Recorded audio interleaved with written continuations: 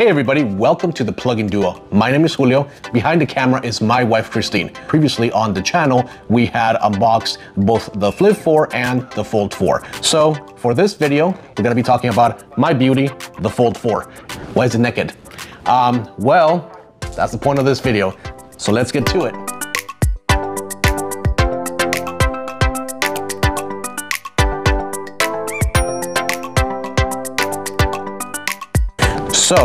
So why exactly is this phone still without a case? Well, as per the last video, when I said that I had put an order for my TPU case, which is a jelly case, which I am a very big fan of. The case arrived. Why is the phone still naked? Why are we saying that? Here it is, okay? Let's see what the problem is. So here is the case for the phone. The packaging isn't exactly all that great, but we don't care about the packaging. We care about the case, right? So let's see. This is what I have been going through with this Fold 4. Here, I have a polycarbonate front, hard, clear plastic. At least on here, if you notice, there's no adhesive. That's good, right? But I ordered a TPU case. So how does that work? Well, this is a TPU case.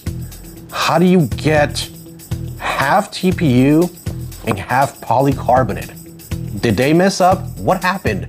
I don't understand. You know what? Let's try it on the phone. The other Spigen case, I returned because at the bottom of the case, there was actually little strips of adhesive that you gotta put so that the case does not fall off. Me, I am very big on not sticking things on my phone that have adhesive or glue or stickers. I don't like any of that. And preferably, I don't like to have cases on my phones. Only problem is that these phones nowadays, they are glass. They are very nice to look at. They are glass, they're shiny, they're smooth, they are very, very attractive. But they are very slippery. They slip extremely fast. But anyway, let's see how this fits. Yeah. See?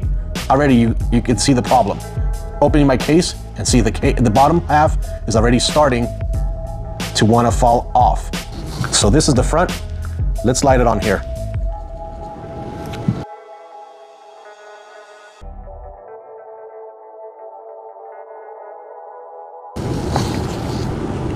No one will ever know. No one will ever know? No, I will know. That's what the problem. I'm sorry, but this wins the award for the world's ugliest case. It must have a lot of protection. It does, I guess. But how do you have a case that the top is plastic and the bottom is rubber? I mean, if you're gonna do that, might as well have plastic on some parts and rubber on the edges. If you notice on here, these edges don't even line up correctly. I appreciate that the volume buttons are actually in rubber and that the sensor for the power button is uncovered. The only problem is that it's so far recessed in here that it really doesn't even recognize my fingerprint. See, fingerprint doesn't match.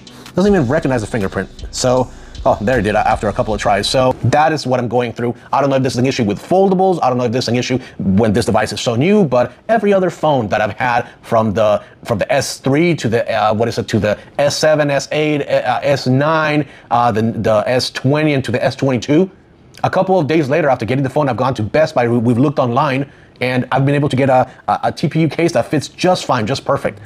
I'm disappointed. I don't know. I honestly don't know what to do. I don't want to make this video a very negative one, but honestly, I love the phone and I'm learning all the little quirks and just the difference between a regular, non-foldable phone versus these foldables. But oh my God, has it been a pain in the you-know-what to find a case for this Fold 4.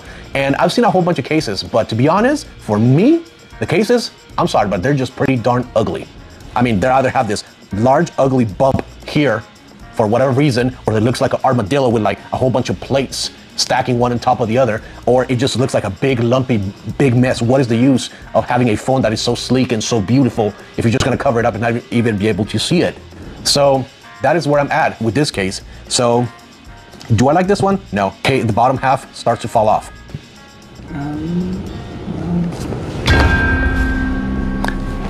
You guys seen it. You guys saw it. The cases are supposed to be for protection of your device. This is not protection. I thought Spigen was bad. Oh my God, this is trash. I'm sorry to the manufacturer, but this is plain trash. This, again, is going back. But look at this junk. It should not fall out this easy. And on top of that, I mean, this case is very uninspired. And again, half plastic, half rubber. Who designed this junk? Honestly, this is bad. So again, I'm stuck with no case. So this, I'm sorry, this is junk. See, I want to throw this in the trash, but I want to get my money back. So we're going to send this back. So case number 2, failed again. Spigen, nope. This one, definitely nope. So as per the unboxing video you guys have seen about the Samsung case, let me give it another try. Maybe I was too harsh on it. Let's see. I know this had adhesives, which again, I am not a fan of, not in the least bit. I do not like adhesives on phone cases. But let's give it a try one more time. Maybe I was wrong. Again, this is the S Pen puller right here. You have the S Pen portion, because again, this is a modular case, so you have your S Pen to swap out. And by the way, I didn't mention it, but the cool thing, at least Samsung does put some thought into their products. Right here, this has felt, so it doesn't scratch up your case, and it feels nice, feels quality, feels way more quality than that piece of junk over there. Just to make sure that I'm not wrong, let me briefly take this off. Yeah, it's adhesive. So let's try the Samsung one. I'm gonna keep the adhesive little things on, because again, I don't wanna, this is a trial run, okay? Let's do that. It's a trial run. And again, this has a nice soft finish right here. And it's a little bit thick, but hey, let's see. Maybe since it's a Samsung branded case, so let's line it up. Okay, so this is the case. So,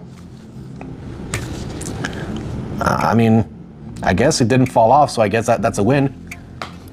And let me see. It has its kickstand right here. You have your kickstand over here. Now, can you do this? Yeah, it's a little bit wobbly. You have your volume rocker right here. You have your power / fingerprint scanner right there. It's nice and accessible so that you can have access to your phone fast and efficiently. And then if in case I want to swap this out for the S Pen, and see, this is where it becomes a problem. See, as I was trying to swap this out, this part is falling out for the S Pen. Okay, so this is how the case looks like. It's not so much rubbery, it's more like a smooth plastic. It's very, very smooth. It's not slippery, definitely not rubberized. So you can feel that it's plastic. But yeah, I'm not satisfied. Yeah, in the hand, I mean, if you notice, definitely there's gonna be a bump here for the S Pen, and it definitely does put some extra width on for the phone. See, look, without even trying, look. And I'm jealous that my wife's phone, I'm jealous that for the Flip 4, there are so many options that are both better aesthetically, better designed, better fitting, more imaginative on their designs. But honestly, oh my God, I really did not think that I would be this long, and I still would not have been able to find a case. Because as I said, for me, the perfect case is a case that is thin. You can see the color, so it has to be clear. And also I wanted TPU, flexible case. So, because I wanted to have a grip, because I don't want it slipping everywhere and falling and getting damaged. And so I thought, you know what? What if I'm thinking about it all wrong? What if I put a skin on my phone? So I went to the website Dbrand. Well, here's the problem. Dbrand is gonna start shipping their Fold 4 skins until October. This phone came out in August, so that's where I'm at. So what about you guys? Have you guys found the perfect case? What did you guys do? Are you guys in the same pickle that I am? Are you guys having the same issues? See, aren't you glad you got the Flip? I probably would have just put the adhesive. You call it a done deal. I'm still at square one. I got the phone. I love the phone. The phone has its quirks, but I love the phone. There's some things that I think could be done better, but overall the phone is great. The battery life has been great. The only bad experience I'm having is no case. If you guys are on the fence about getting a Fold 4, just realize, do your homework, do your research, find a case that you love, and realize that most likely cases will have this adhesive strip. And the problem is, when we put it in our pocket, what happens? What is inside of pockets? Lint. So good luck trying to keep that lint out of that adhesive and stuck onto your phone if you need to remove it. So don't forget to check out our reviews and unboxing of different forms of technology. But this is Julio.